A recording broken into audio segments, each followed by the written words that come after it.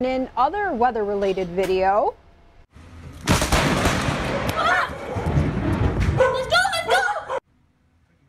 that little voice you just heard was the 10-year-old who captured the up-close lightning strike on video. Brody Lee was standing at his home's front window in Davidson, North Carolina when he got the scare of his life. Lee was outside with his dad moments before when the storm started rolling in. They went inside for cover and he pulled out his phone hoping to capture a few lightning strikes, and boy did he. Oh, there we got to get one more in there. Yeah. Yeah. My heart would have been racing. Wow, I don't know, seeing something that up too close. close. Yeah. It's Yep. one of those videos you just never forget, and experiences too if you're the person with the camera. Good thing they went inside.